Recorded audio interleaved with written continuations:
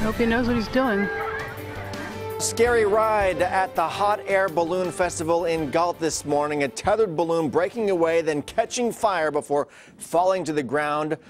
Only the pilot was on board. Firefighters and sheriff's deputies were called to the scene there. Good evening. Thanks for joining us for the CBS 13 News at 5.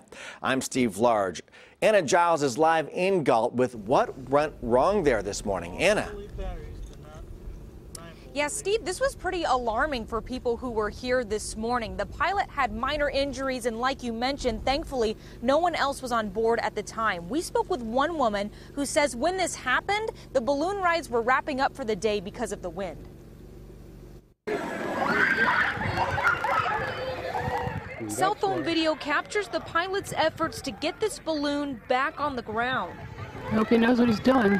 The pilot was trying to get control. There was a small fire that I think burned part of the balloon, and then the pilot was, after a few seconds, able to land it. Fire officials say the balloon began to deflate on its own, and when attempting to re-inflate it, high winds caused the balloon to catch fire. Deborah Benson was walking away, headed home for the day when this happened. It was a good thing that they stopped giving the rides when they did, to err on the side of safety and make sure none of the people who were there to attend the event were injured. The Balloon Festival is in its second year. Organizers say it's been very popular and usually draws a large crowd, even early in the morning.